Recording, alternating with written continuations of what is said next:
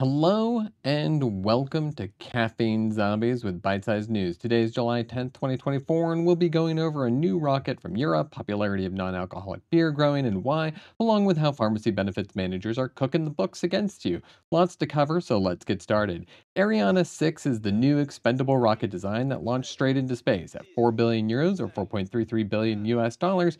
To develop, this rocket is flying straight toward recouping its cost. There's a backlog of contracts set already to use this new design, and for good reason.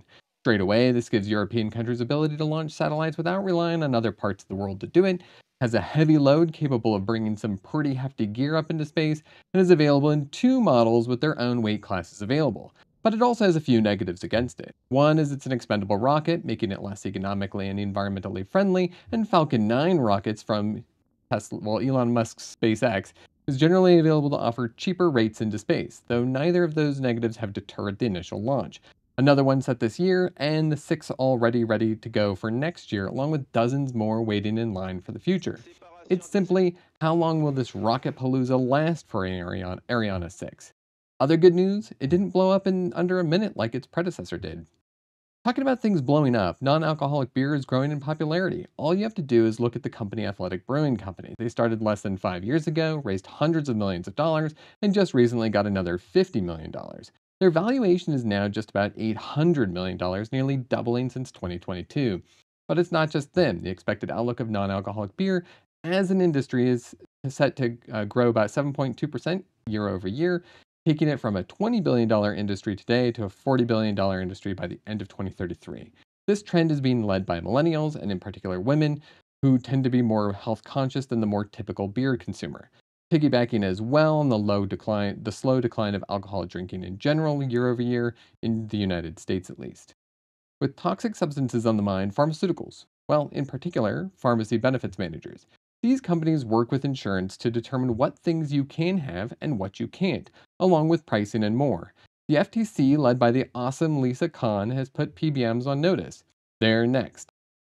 With just six PBMs managing 94% of all filled prescriptions in the United States, they have a lot of pull, and they've been using it for evil, or so initial reviews have shown, often making it so people overcharge for drugs and these companies are profiting off of it, even things such as cancer drugs.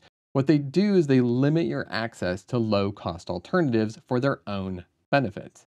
The FTC has told these six that they need to provide details on their business practices to determine if anything else wonky is going on, and if they are not forthcoming, they're going to get the Lisa Khan axe attack. Con? No, that sounds too much like con man. I'll workshop it. Anyhow, soon we'll find out just how badly PBMs have been screwing us. Now on to something else that's screwing America. What mass shootings happened yesterday?